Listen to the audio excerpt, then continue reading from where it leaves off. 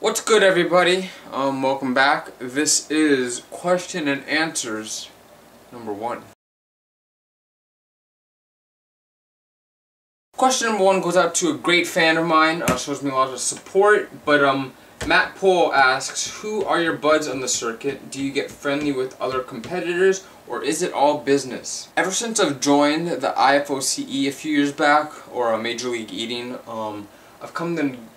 I've gotten to know a lot of great people. A lot of us travel to events coast to coast, and we get to see each other all the time. Sometimes we bunk in the same hotel room, stay in the same hotel, go to the same after parties. I've made a lot of great friends, people who I consider friend even outside of competitive eating. And as far as business goes, it's definitely business. You know, I'm not up on stage thinking, hey, I'm gonna go relax on this guy because he did me a favor back then and whatnot. It's all business.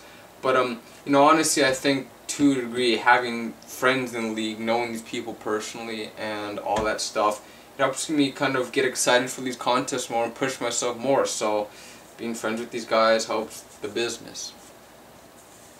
I think that answers the question enough. Alright, next question. Congrats on the views, man. My question is, what's your favorite movie and why? One of them has to be Dumb and Dumber, the one with Jim Carrey and Jeff Daniels. That's a classic. Second one sucked. Another movie called Adam, probably not that well known, but I really like that movie. Last but not least, I know a lot of people don't like this movie and think it's stupid, but when I was a kid in like 5th grade, my friends followed it like a cult.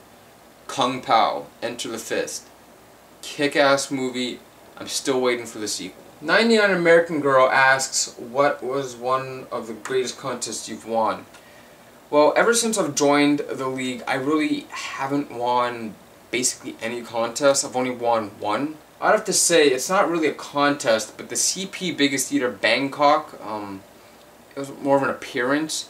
But I won it. I ate the most wontons. Now this one didn't get any thumbs up, so it wasn't too popular. But since he asked so politely, I feel obligated to answer. Excuse me, Matt, can you tell me the resolution of your monitor? Yes, it's 2560 by 1440. This little one over here, I forget. Another computer question comes from I'm the Victor, who asks, where can I get your Megatoad desktop icon? I'm assuming you mean this lovely thing. I've got red, gold, green, dark blue, white, and for the ladies, pink. So yeah, if you want one, the best way would be to go to my Facebook fan page, give me the like, and send me a message just saying what color you want, what size your screen is, and I'll send it to you as soon as possible. Jack asks, what's in the coffee cup? Adam, whose thumbnail looks like he's running a marathon in the cold weather, asks me how fast can you run a 5K? The fastest 5K I've done is 17:43. By far the most popular question of last week, the top 2 most liked comments were pretty much the same thing. What do you do after eating all that calories? How do you burn them? Or how you burn them? And how do you stay so skinny after all those meals? I get this all the time, and it's kind of like impossible to answer because, I mean, first off, it's not like a magic pill or anything. I don't pop a pill or do something like that, and I don't have a crazy metabolism despite what all of you think. It's just diet and exercise. You know, I go to the gym a ton. The diet I usually do is like 40-40-20. If I work out more, I might do 45-35-20. I know it sounds cliche, but I eat a lot of vegetables, whole grains, high fiber, bread and cereals, some fruits here and there, not a big fan. Mainly healthy fats like nuts, fish oils, lots of protein like protein powders. I do a lot of supplements, chicken, breast, and I eat a lot of fish. I love my fish. Boxio456 asks, how old are you and do you have a girlfriend? I'm currently 20 years old. No, I do not have girlfriends. And no, I do not have a girlfriend. I'm single, alone. And last question in this video, a great way to end it, but Crymar09 asks, are there any competitions open to the public? If so, can you make a video with upcoming dates in case any of us want to go and watch you compete? Or do you do that on Facebook, First off, I'll start by saying that if you do follow my Facebook page, you will know what I'm doing. You know, YouTube is kind of after the fact. I upload videos of the contests, challenges, whatever I'm doing. But on Facebook, I let people know what's coming up and you know, what's happening in the future. I don't upload too many announcement stuffs to YouTube. That being said, yes, all competitions are open to the public. Major League Eating actually just announced a ton of contests that are coming up in the next few months.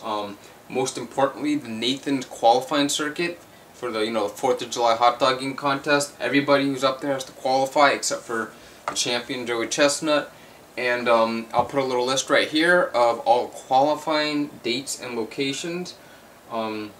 I'm not sure exactly where I'm going to be going yet. I'll probably be going to either Boston, where I went last year, or Las Vegas, because that's the closest to me. But aside from Nathan's qualifiers, there are going to be contests going on throughout the country for the next few months. My next contest, though, is going to be the annual Deep Fried Asparagus Eating Championship at the Stockton Asparagus Festival in Stockton, California. I know that I got a lot of fans in Northern California, so first contest of the year, save the date, April 27th, 2013. Stockton, California, the Stockton Asparagus Festival's Deep Fried Asparagus Eating Championship.